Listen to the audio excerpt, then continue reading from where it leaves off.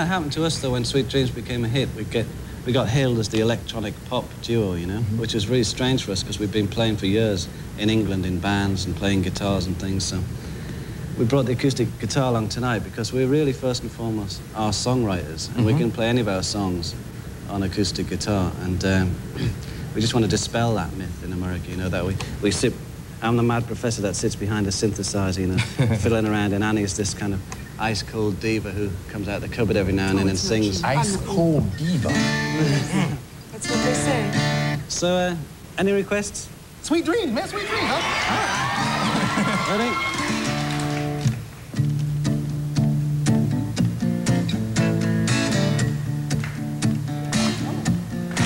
Soulful crowd. Sweet dreams are made of this. Who am I to disagree? I travel the world in 7 seas. Everybody looking for something. Some of them want to use you. Some of them want to get used by you. Some of them want to abuse you. Some of them want to be abused. Welcome, welcome.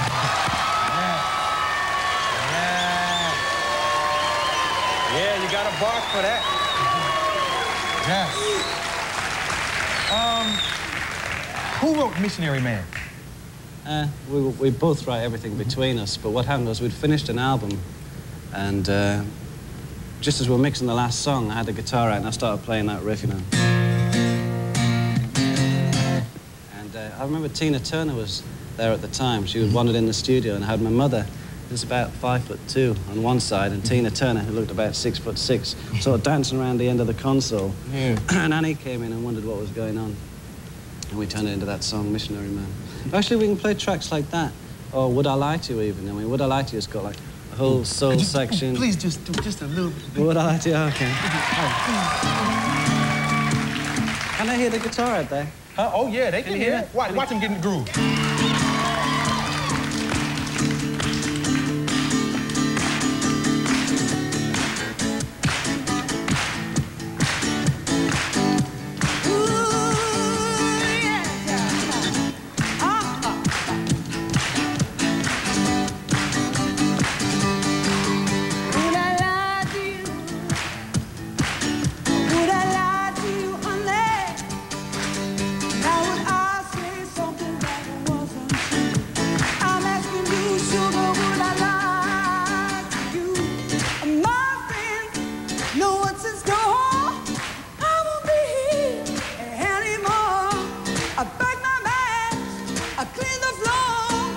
Watch me walking out the door. Yeah. Believe me, I'm Yes. Yes. Boy, oh boy. You know, you were born where? Well, I was born in a town called Aberdeen in Scotland, in northeast Scotland. Now that's nowhere near Compton, right? It's nowhere near anywhere. Cause it's no, it's not near there. I mean, you have a soul thing happening inside you, and you know when I really realized it, you were put to the ultimate test. You did something with Aretha, and when you're working with Aretha, with F, when you're working with Aretha, you gotta come with it, and you came with it. Was that fun to do? Yes, of course. It was incredible. It was just amazing because there we were in Detroit, and there was Aretha, and there I was, and we were singing together, and it was very, very interesting because she is incredible, you know, just incredible. And she also was very particular about the lyrics in the songs, you know, that we were doing Sisters, and she suggested what changes she'd like to make and stuff like that. And I'll never forget it. It was unbelievable. Yeah. Who are your idols, or who did you listen to when you came up? Well, Stevie Wonder, he was the man, you know, who really absolutely inspired me.